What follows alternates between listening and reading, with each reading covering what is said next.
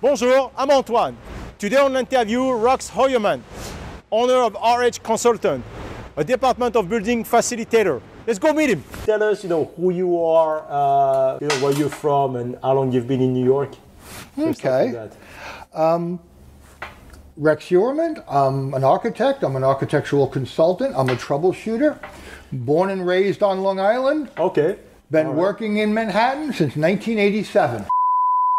Rex, did you do it? After years of unanswered questions, a break in the unsolved Gilgo Beach murders out of Long Island. As officials announce a suspect is now in custody. The suspect is 59-year-old Rex Heuermann of Massapequa Park.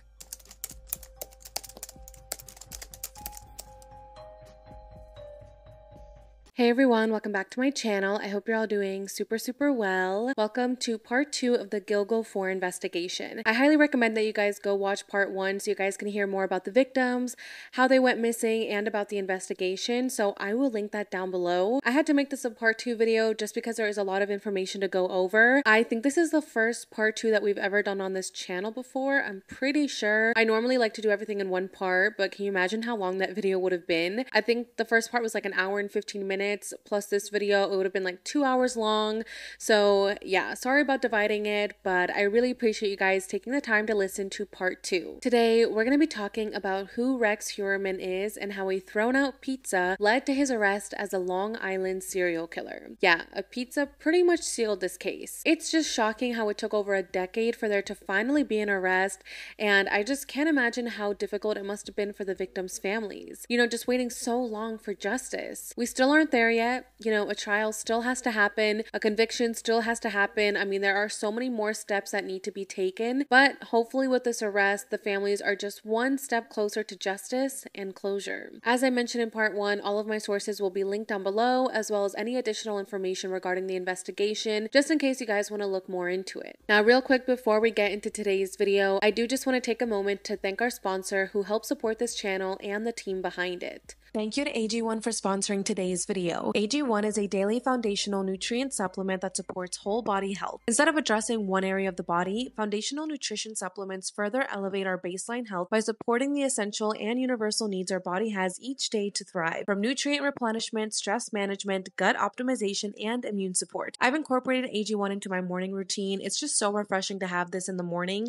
One of the reasons I started drinking AG1 is because I really want to work on my gut health, on my energy, and I just want to have healthier habits. AG1 sources the best and high quality ingredients it can find, and it has so many benefits. I'll leave a couple of the benefits here on the screen for you guys, but you guys can read more about it in the link below. Every batch is NSF certified for sport, the gold standard for those who must follow strict rules regarding the use of supplements and nutritional products, and ensures you're getting exactly what's on the label. As an added measure of quality, their manufacturing facilities are TGA registered. This regulatory body verifies the strictest compliance standards in the world. It's so easy to use AG1, and it honestly tastes so good. Go to drinkag1.com/Jackie Flores or scan the QR code on the screen to get your free welcome kit that includes a canister, shaker, a year supply of vitamin D3, K2, and an extra 5 travel packs of AG1. Thank you again to AG1 for sponsoring today's video. Okay, so the last video ended with authorities finally having a lead. On March 14th, Rex Andrew Heuermann was named as a possible suspect in the Gilgo Beach murders. Police Commissioner Rodney Harrison said, quote, "Once we got the car, who it was connected to, that's when the investigation got legs." According to Amber's roommate Dave, the man who was driving the green Chevy Avalanche that was parked outside of Amber's house the night she disappeared was white, large, very tall, big built, mid-40s or 50s,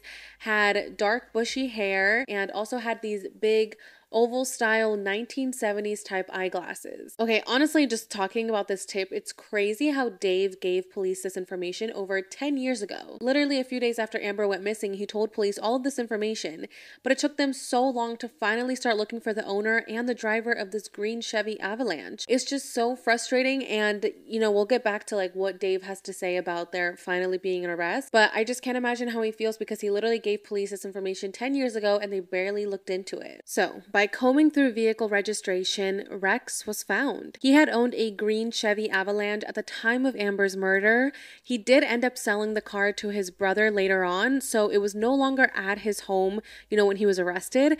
However, it was in his ownership during the time of all of these murders. He also matched the description of Dave, who described him nearly to a T. He's big, he's ogre looking, Frankenstein looking, big build, tall, everything. Rex also lived very close to where the victims were found in Massapequa Park, which is just 20 to 30 minutes away from Gilgo Beach. This was a huge lead, but could this person really be who investigators were actually looking for? Because this guy Rex was kind of like normal. And I put normal in quotation marks because he looks normal on the outside, but that opinion quickly fades as soon as you dig deeper into him. Rex had a successful architectural business located in Midtown Manhattan called RH Consultants and Associates, which he had since 1994. The company was pretty successful since they worked with well-known and established companies. Besides his own business, Rex also had a family and he had kids.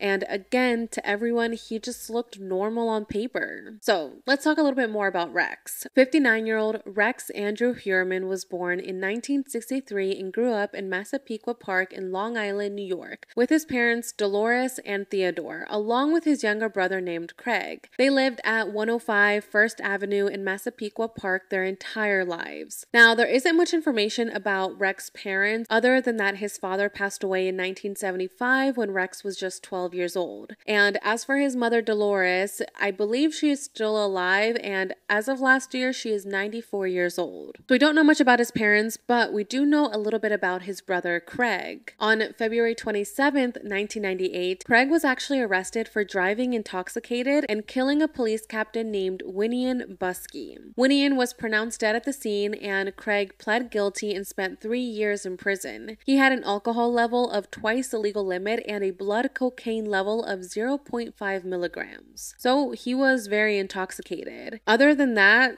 which is like a huge thing, the fact that he killed someone and went to jail. He is currently living in South Carolina, but again, that's pretty much all I could find on Craig. Going back to Rex, his old classmates said that they remember him being kind of like the punching bag at school. He wasn't really like a popular guy and he had very poor social skills. He was very smart and, people remember him being very good at school and also him being a big guy, which he is a very big guy. He is between 6'5" and 6'6", so he is a very, very tall man. Like if you watch the videos of him being arrested and just standing next to other people, it's actually crazy. He's just so tall, and not only is he tall, but he's also just like big, like he kind of has like a belly and he's also just kind of like thick. So he really is a massive guy. Lifelong neighbors of Rex's family have come out and they state that there were often fights heard from the Heuermann house and that it was kind of known that Rex didn't really have a good relationship with his father. So Rex grew up in this house his whole childhood and young adult years. He ended up getting a degree in architectural technology,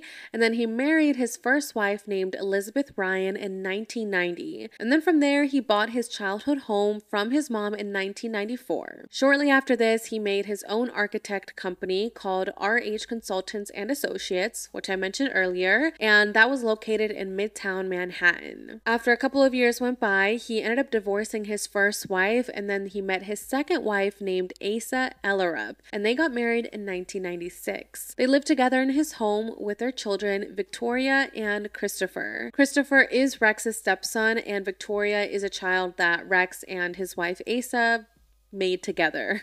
I don't know how to word that. Now, Victoria eventually joined her dad and actually worked at his office in New York City. There isn't much information about what Asa did in her day-to-day, but Asa was from Iceland and she would go visit her home sometimes with their children while Rex stayed behind working. So he had a normal job, a thriving business, and again, just honestly seemed like a regular guy. However, some neighbors have made some comments about Rex being strange. They state that Rex would sometimes burn his trash in his backyard, and that one neighbor would often think to himself, like, why is this guy burning his trash again? Or for example, Rex would sometimes just sit in his car that he had parked in front of his house for periods of time. In another incident, a neighbor actually had to tell Rex to stop peeking at his wife, who would sunbathe in their backyard, which is just such a creepy thing to do. I mean, what is this guy doing? Other neighbors state that Rex was quiet and, kept to himself and kind of just gave off like a creepy vibe of, somebody that you don't really want to approach or talk to. So he wasn't very popular at school, and he wasn't very popular in his neighborhood either. As for Rex's co-workers, they state that Rex was overly fastidious, adversarial with everybody, and just cold and distant. One co-worker named Muriel says that she remembers Rex like talking about himself way too much. She also said that he was always running to and from job sites and just like eating junk food and fast food,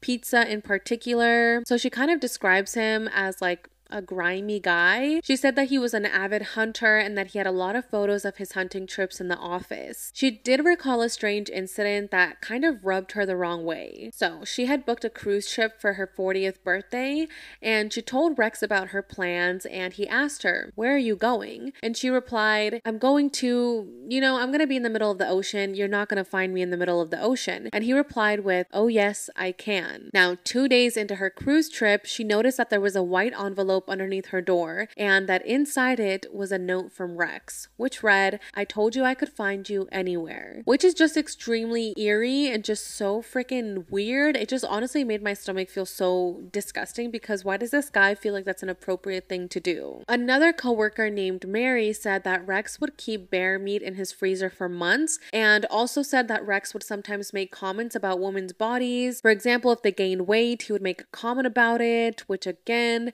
what the heck is this guy doing? Like, how does he think he has a right to comment on anyone's appearance when he looks like how he does? So yeah, that's kind of the gist of who Rex is and how people saw him, which isn't really that good. I mean, yeah, people say that he was quiet, that he would sometimes keep to himself, but the majority of the people feel like there was just something off about him. So going back to the investigation, police had to be very careful and sure before they made any announcements of him being a possible suspect. Detectives honed in on Rex, and they did a very thorough investigation where they obtained 300 subpoenas, search warrants, and other legal processes to determine his involvement in the Gilgo Beach killings. Now, a major and just very important discovery was made through phone billing records. If you recall from part 1, each victim was contacted by a burner phone before their murder. Phone billing records revealed that the general locations of the burner phone used to initially get in contact with the victims after responding to their ads on Craigslist were locations that Rex's own personal cell phone pinged at as well. The pings were off cell towers closest to his office in Midtown Manhattan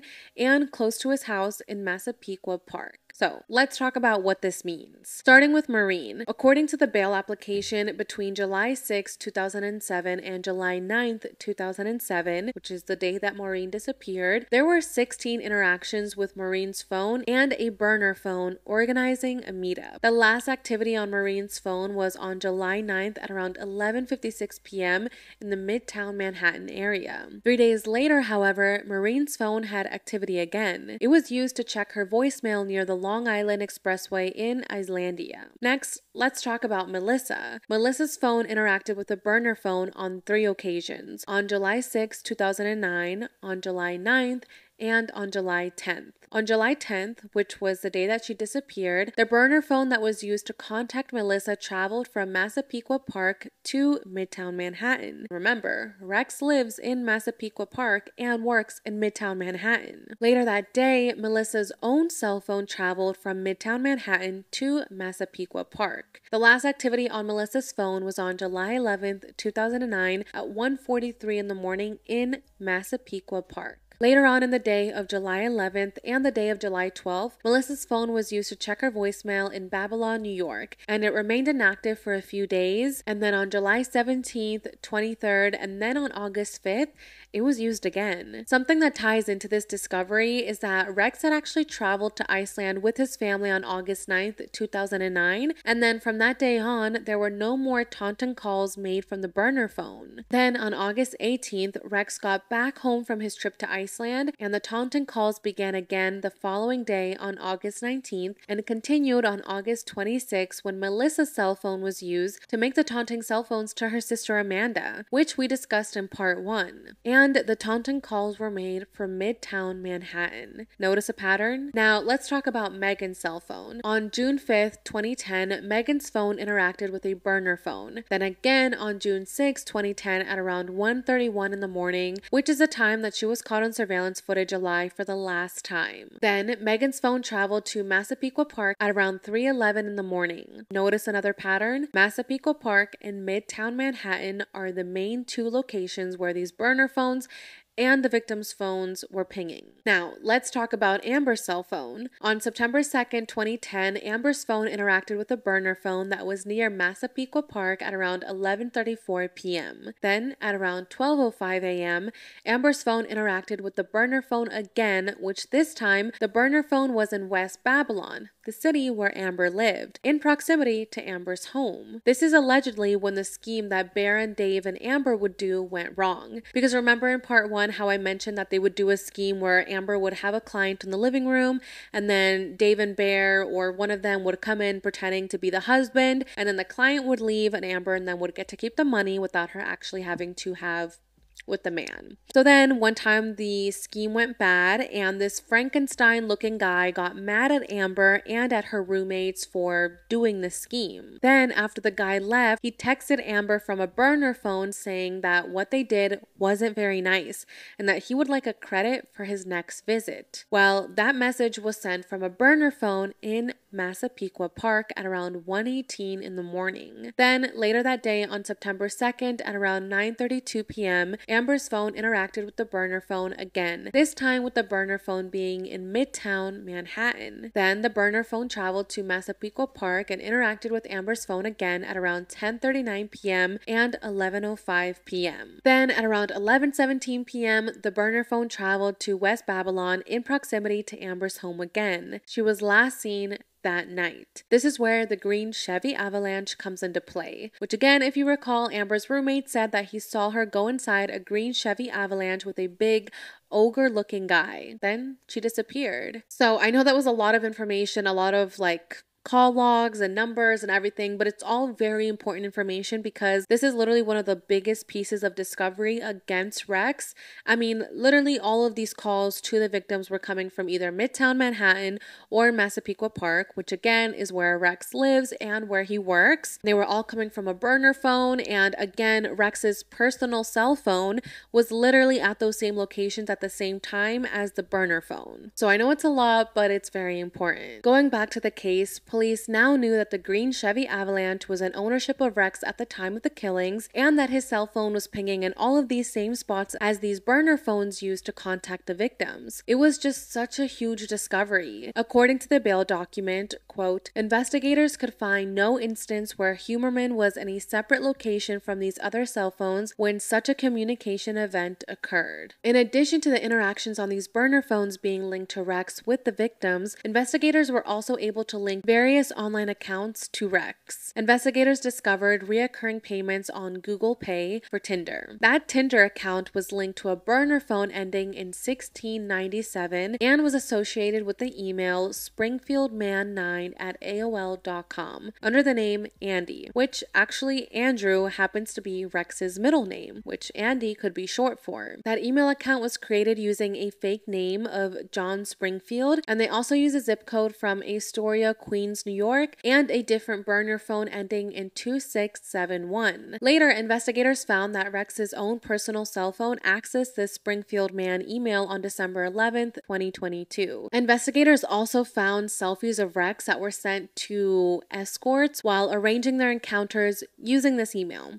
So this guy, this husband and this father, created this Tinder account with these fake names and with these burner phones, everything, and then would use that to hire escorts and just talk to other women and just send them these selfies, which, I mean, these selfies are just they're definitely something. One of the conversations between him and an escort was, quote, "Hi, I saw your ad and wanted to see if we could set something up later." The woman replied with, quote, "I'm done for the day. Does tomorrow work?" And Rex replied with, "I am working all day. I was free today. My wife is out for the day." Which, God, God, what a disgusting man, right? Like saying my wife is out for the day. Like, this guy is married and has children. Another email discovered was hunter1903a3@gmail.com, which was created using the burner phone ending in 1697, the same number linked to the Tinder account. The name for this email was under Andy Roberts, which again, Andrew is Rex's middle name, and he also used the fake birthday of August 6, 1972. The email's terms and services were accepted at the IP address of 24-184-7531, which just happens to be the same IP address as Rex's home in Massapequa Park. Now, the birthday used to create the account is significant because investigators also discovered another email using those same exact numbers. The email that was discovered was thawk080672@gmail.com, and this was created under another fake name called Thomas Hawk, and with the burner phone ending in 2671. Now, when this email was discovered, and I just want to put a trigger warning because what I am going to say is disturbing, detectives discovered thousands of lewd searches involving porn,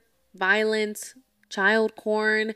Some researchers included the phrase, quote, Asian twink, which is a, quote, perversion for liking pornography about Asian men. And he also had searched black girl 10 years old, which stands out because of the John Doe that was found, which again was an Asian male, and because of the baby doe that was found, who was an African American girl. These searches are just absolutely sick. Like, they make me feel so gross. The fact that he was searching black girl 10 years old, I mean, this guy is just sick. There's also a lot of other sick searches, which I won't include here because they're just absolutely horrible. And investigators said that these searches and just what they found really shows you how evil and sick this man is. On top of all of this, detectives also discovered that Rex had searched for information related to the Gilgo Beach killings. Yeah, he was looking into the case. These searches were made between March 2022 and June of 2023. I will put a photo from the bail document, but I'm just going to read you a couple of them. He searched, why could law enforcement not trace the calls made by the Long Island serial killer? Why hasn't the Long Island serial killer been caught? Long Island serial killer update. Cops launch Gilgo Beach homicide investigation task force, and mapping the Long Island murder victims. So he was scouring the internet for information about the Long Island serial killer as well as the layout of where the bodies were found. He was compulsively looking at photos of the victims and also trying to track down their relatives, which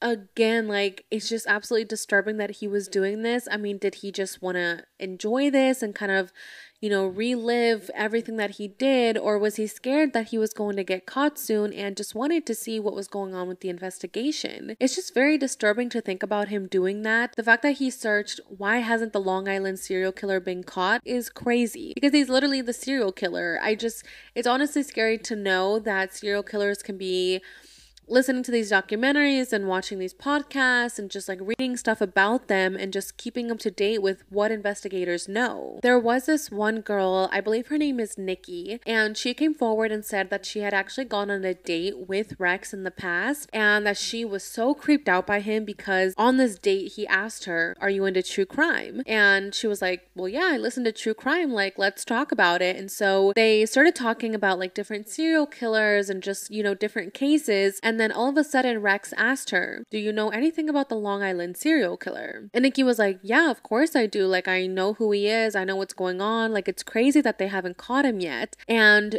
you know, while Nikki was being empathetic to the victims and was actually concerned that this guy was still on the loose and that these cases were unsolved, she says that Rex seemed like excited to talk about the Long Island serial killer. That as soon as Nikki said, yeah, I know who he is, that he was like, oh, okay, perfect. Like, let's talk about this. Like, it's crazy they haven't caught him yet. Like, what do you think he did with the bodies? Or how do you think he killed them? And that he was just asking questions in a way where it seemed like he was getting excited about this. Nikki just felt so uncomfortable because she's like, yeah, I like true crime, but I'm not going to sit here and talk about it as if it's some type of like fun gossip.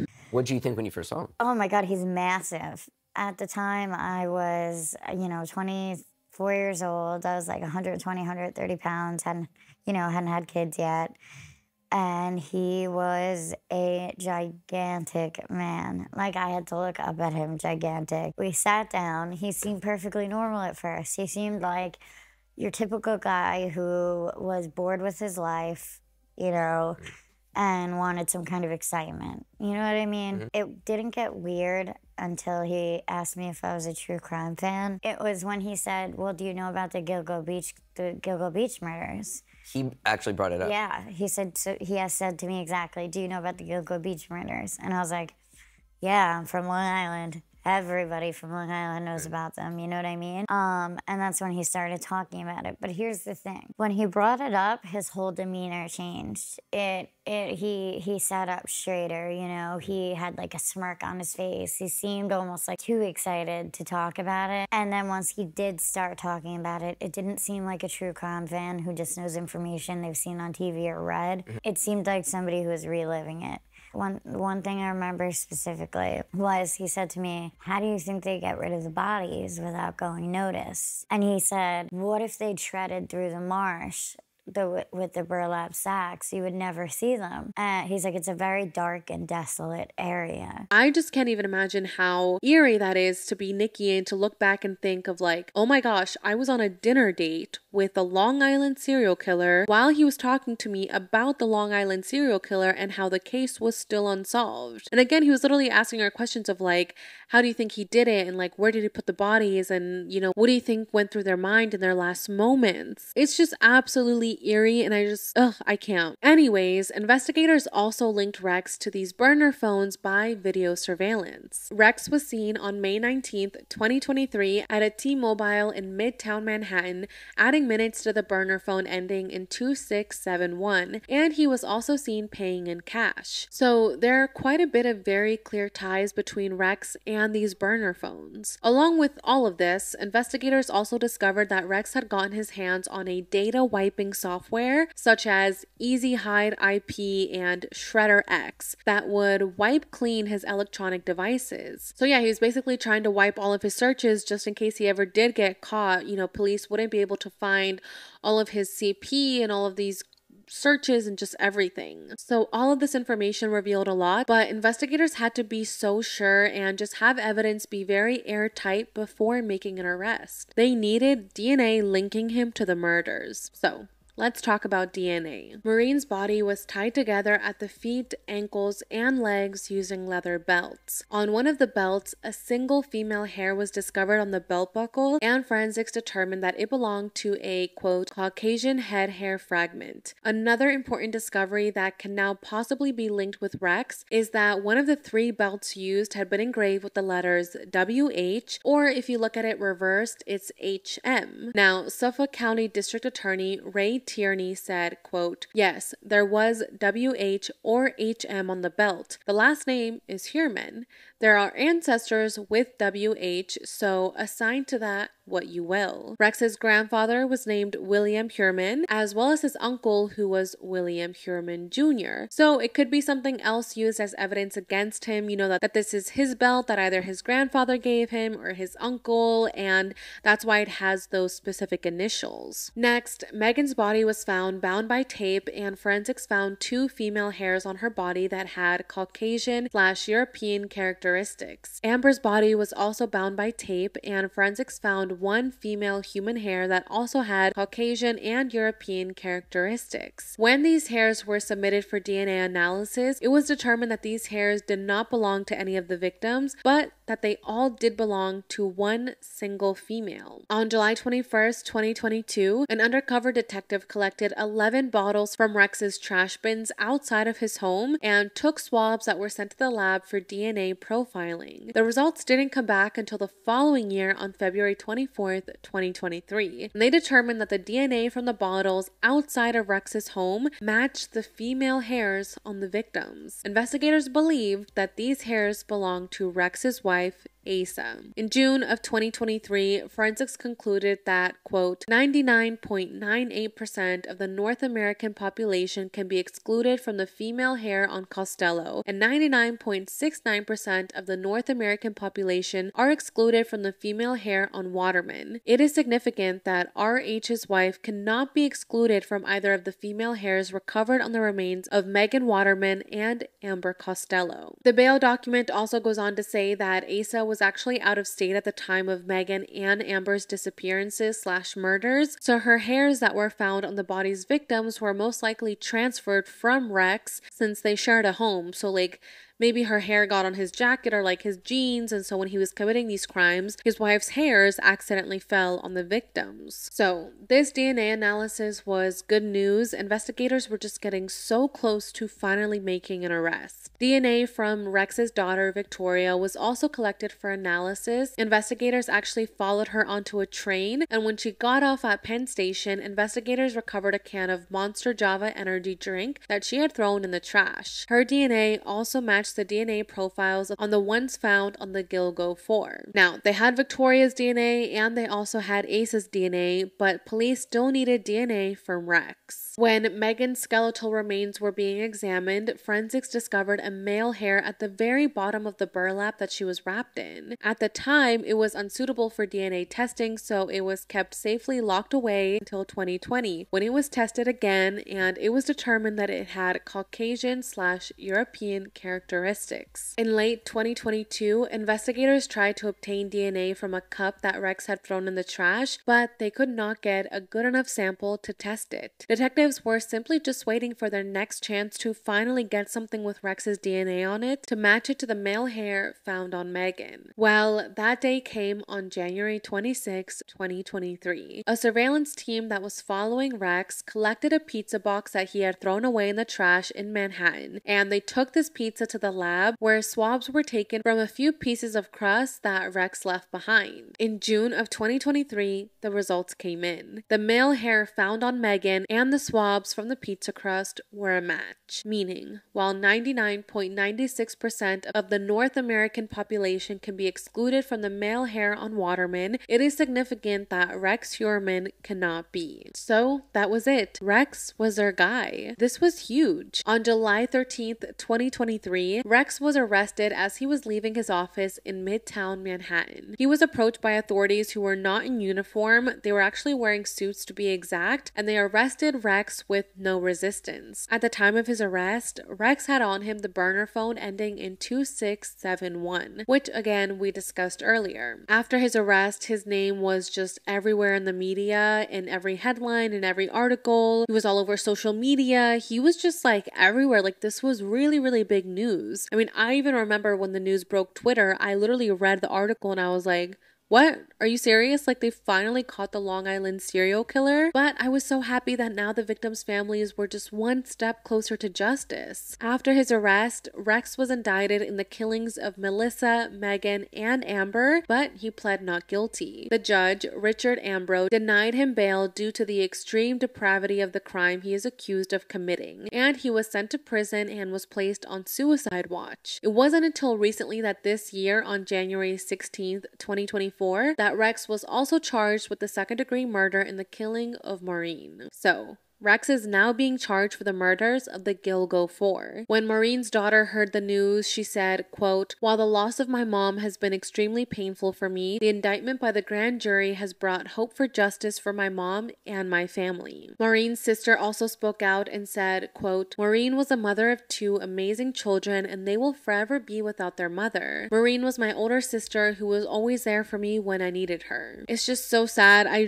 can't imagine how the families felt hearing the news that there was finally an arrest. Now, Rex pled not guilty to everything, and according to his attorney, Michael Brown, Rex has, quote, "maintained his innocence since day one." And he also added that all along we've been told there's no nuclear DNA, and now, for the first time 13 years later, what was once unsuitable, we couldn't get a DNA profile from a nuclear basis, is now nuclear capable. We're going to look into that. It's problematic. So we will see what happens with that and learn more information information as it comes out. So yeah, I mean, Rex really hasn't made any statements or like done any interviews, nothing like that. You know, of course, I'm sure his lawyer is telling him to not say anything, but as of now, he has pled not guilty. After his arrest, investigators focused on searching Rex's home and storage units he had to see if they could find any more evidence. Since, according to travel records, Rex's family was out of town during the murders of the Gilgo Four, detectives honestly believe that maybe Rex actually committed these murders inside his own home, which wouldn't be that shocking. You know, it would make more sense for Rex to do it all in his own home where, you know, he is in control of the situation and could have more easily bound the victims with his own materials and, you know, things like that.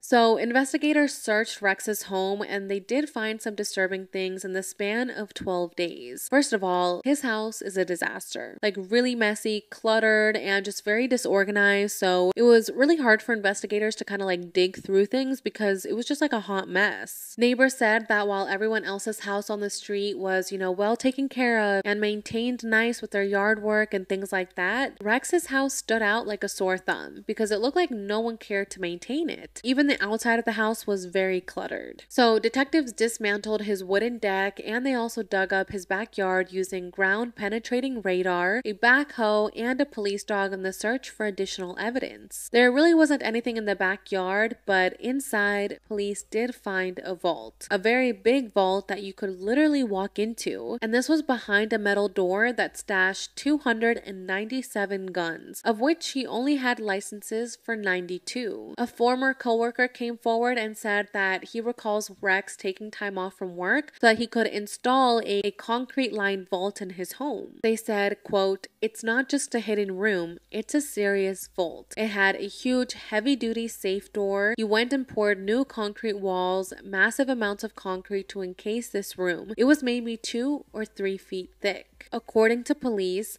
they stated that there could be evidence showing that he has killed in this vault room before. Now, we don't know exactly what evidence they are talking about because, of course, like, I get that police have to keep things very hush-hush since there is a trial happening, so they don't want to jeopardize anything. So we don't know exactly what evidence they found, but, like, the fact that they made that statement saying that it's possible he could have killed in there before is just so eerie and just so insane. Now, some of the things that police pulled from the house were a large doll in a glass case, a large portrait of a woman with a bruised face, and a filing cabinet. So we'll see what other information comes out. It's just, I know I've said this so many times, but it's just crazy to think about him living this like secret double life. I mean, creating all of these fake emails and using multiple burner phones and making a Tinder account and contacting escorts and just doing all of this stuff is so sad, and I just can't imagine how the family feels knowing all of this. When the news of Rex's arrest came out, neighbors, old co-workers, old classmates, and lifelong friends were in complete shock. No one could believe it, and especially Rex's own family. His wife Asa said that she was absolutely blindsided by everything, and she actually filed for divorce after Rex's arrest. She said that their children cry themselves to sleep. She said she is disgusted and embarrassed by what her husband did. She said that their home was turned completely upside down during the search and that everything was left a complete disaster. She said she doesn't even know where to lay down anymore as their beds were taken, but she says that she has no other choice but to continue living in this home. Asa said, quote, "I had 3 cats. Litter boxes were astrew, thrown on top of everything. My pictures were thrown all over the place. My couch was completely shredded. There was a pelican case in my house which had clothes in it, and inside of a pelican case they have foam. I was able to take 2 pieces of the foam and put it together so that I could lay down." Asa said she is working with the district attorney in regards for the damages made to her house, which is really, really sad because I get it that police were looking for evidence and that they needed to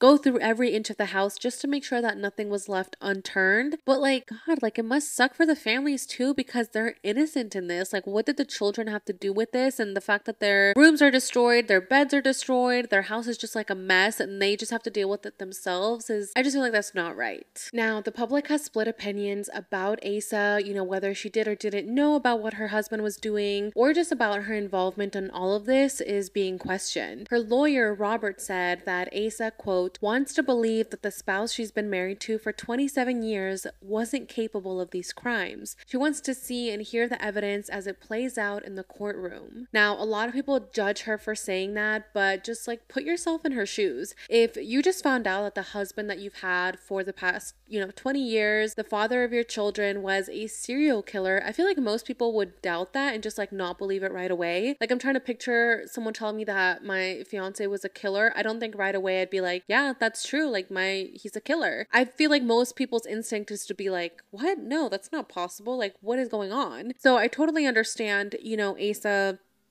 wanting to believe that the man that she has loved for all these years isn't actually a monster. Melissa Moore, who is the daughter of the Happy Face Killer, decided to show support for Asa and just everything that she went through, since she gets how it is to be terribly blindsided by finding out that someone close to you isn't who you think. She actually created a GoFundMe to help Asa get back on her feet and to also help pay for her medical bills, because Asa has skin and breast cancer. So most of the money raised on this GoFundMe will be for her medical treatment. Melissa put, quote, today I have an opportunity to use my voice to help Asa, who isn't in a place to speak about the terror and horror she and her family are experiencing at this moment. Another person who came forward was the daughter of the BTK killer, Carrie Rawson, who said, quote, Asa and her kids are also victims. So a lot of people were just not happy about support being shown, because a lot of people really believed that she was involved, or that she at least had knowledge that her husband was doing these things. Again, I don't know. I mean,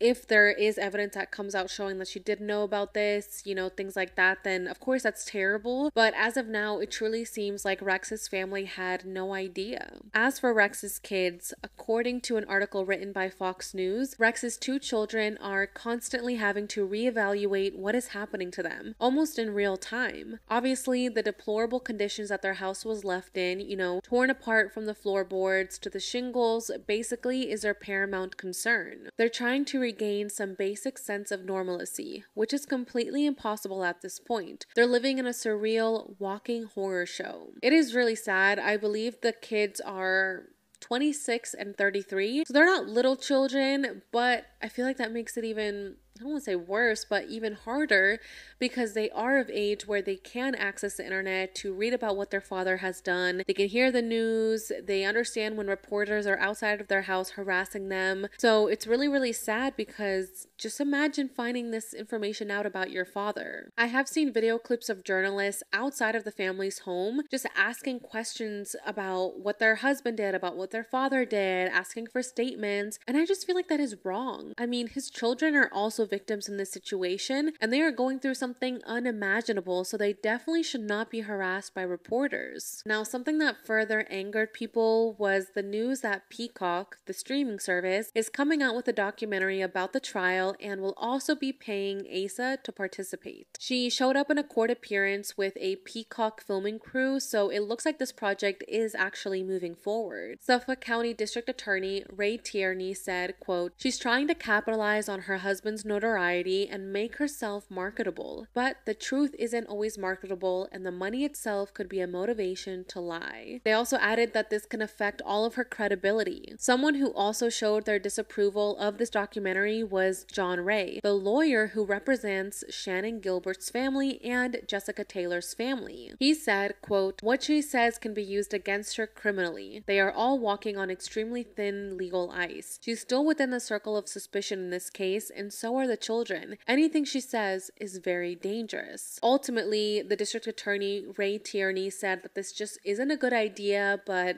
that it really comes down to the decision the jury makes based on facts and evidence, and not what is stated in a documentary made by Peacock. Now, a Peacock representative spoke out and said that Asa isn't getting paid for her participation, but was given a licensing fee so that the company could use her archival materials, and that any money she receives cannot go towards Rex nor his defense. So we will see what happens with that documentary and just with all of that. I mean, I don't know. What do you guys think? Oh, as for like movies made about him, I mentioned in part 1 that Netflix released Lost Girls in 2020, which is a really good movie. I just recently rewatched it like 2 days ago after uploading part 1, and it's pretty accurate to the case, so definitely recommend that you guys check that out. There's also a Lifetime movie called The Gilgo Beach Killer that aired in August of 2023. So that's pretty much where the case stands today. The only new possible leads that have come out recently was from a taxi driver and from witness statements. In a press conference that was held with Shannon's family lawyer, John Ray, and Police Commissioner Rodney Harrison, John says that a female witness came forward who we will refer to as Katie. Katie came forward after seeing Rex's photo in the news, saying that she recognized him. Katie said that in 2009, she was working as a taxi driver and arrived at a motel to pick up someone, and when she arrived, she saw someone matching Rex's description leaving the motel and trying to hide his face with his arms. After that, she saw Shannon Gilbert leave the motel and get into her taxi. She said that Shannon was disheveled and said that the, quote, John that she just met lied to her and promised to give her $1,000, but gave her an envelope with pieces of cut paper inside instead. When she found it, she locked herself in the bathroom and called for the cab. Katie went on to say how weeks after this incident with Shannon happened, she was dispatched to pick up a man from a bar. Upon entering the cab, she said that this man told her he was going to change his destination and that they were going for a long drive in the woods. And then she heard a gun click. This man also told her that he wanted to kill her. She refused, and this man ended up getting out of the cab because her dispatcher thankfully heard the entire thing and said that she was going to call 911. Now, Katie says that this man was the same guy from the incident with Shannon, aka allegedly Rex Heuermann. Now, Rodney Harrison said that they're working on confirming the credibility of the statements, so we will see. I hope this really does lead to something, but if this is true, then that means that Shannon and Rex did meet before her death. And again, some investigators don't believe that Shannon is one of this Long Island serial killer victims. But again, if this is true that Rex and Shannon did have this interaction, then maybe she is a victim of Rex as well. The second witness that came forward said that on Valentine's Day in 1996, she and her boyfriend were at a swingers club in New York, and they saw an ad on the bulletin board about a swinger couple. So they decided to go to this house on the ad, but before they arrived, they picked up Karen Vergata to join them, which, if you recall, Karen went missing on exactly the same Valentine's Day in 1996 and was found on Gilgo Beach after police found the Gilgo 4. According to the witnesses, when they arrived, they were greeted by none other than Rex Heuermann and his wife Asa. The witnesses state that Asa told them that Rex brought her here from Iceland and that she was given all she has. She also said something odd though. She said that she was afraid of Rex, but didn't elaborate. As the couple was about to leave the home and get inside their car, they actually saw Karen running out of the house naked, and the witnesses got really scared and thought that they should help her, but the boyfriend just told her that they must be playing a game or some kind of role play and to not worry about it. So they left. The witness said, quote, I was shocked and deeply sorrowful for having left her behind at Heuermann's house. I told John Ray of these things because I needed to speak with him so that Karen would not be left behind again. So we will see what happens with this. I do just want to emphasize that this is not confirmed yet. These are just like witness statements made. I'm sure when the trial happens, like these statements would probably be confirmed by then or, further elaborated. So again, I just want to say that all of this is just alleged information. If these allegations are true, this might tie up Asa and the whole thing after all, because, if she literally did meet one of the victims, which was Karen, then that's pretty crazy. The Gilbert family lawyer, John Ray, has made it very clear that he believes Asa does have knowledge about Rex's actions, but authorities are still actively investigating Ray for the other Gilgo Beach murders, and Police Commissioner Rodney Harrison said, quote, we're not done. Rex is a demon that walks among us, a predator that ruined families. There is this interview that Rex did with this YouTube channel, which I'll put on the screen here, in 2022, and it's just really scary watching him in real time. I'll try to include a clip of it here, but I'm not sure if it's gonna get like copyright striked, so if it does, I will have it linked down below so you guys can check it out. Tell us, who you are, where you're from, and how long you've been in New York. Okay. Rex Heuermann. I'm an architect. I'm an architectural consultant. I'm a troubleshooter. Born and raised on Long Island. Okay. Been working in Manhattan since 1987. That's it, folks. That was Rex, owner, founder of RH Consultant. So if you have any building regulatory issues, please contact him. He's probably gonna solve your issues, okay?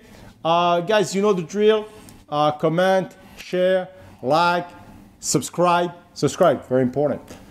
But in the meantime, it's Selfie time. selfie time. You're fast.